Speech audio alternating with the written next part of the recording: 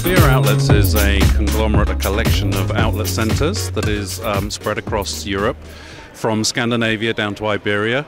The company was formed 5 years ago by 4 key investors who took on underperforming outlets and raised the experience and the brand profile and obviously the business performance through further investment, and that's something that's part of our business model.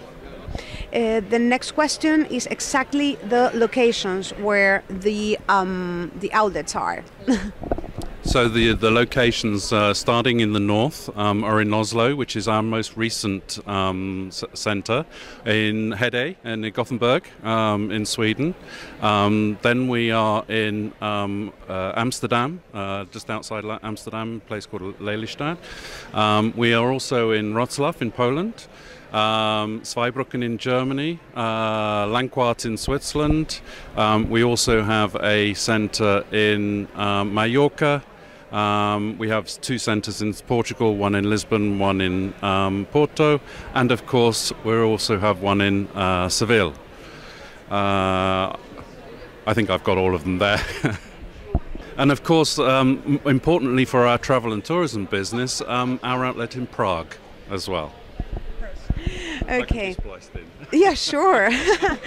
Okay, so what's the philosophy behind the outlets, especially in terms of travel, and what is going to do be outlets for and within travel industry to adapt services and products to travelers? So within Via Outlets we accommodate both the tourism, the travel, and also the domestic. Obviously the domestic is serving the local customer, but importantly and more growing, the travel and the tourism industry is becoming a major part of our business model. Everybody likes shopping.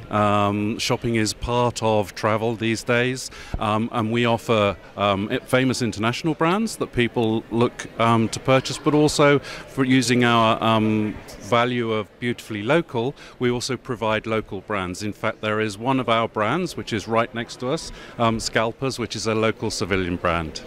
How will be the growth and the expansion of the company in terms of the locations and the places where you want to be present? I mean, where you expect to have more outlets? So we have a twofold strategy for growth. One is organic growth with our existing portfolio.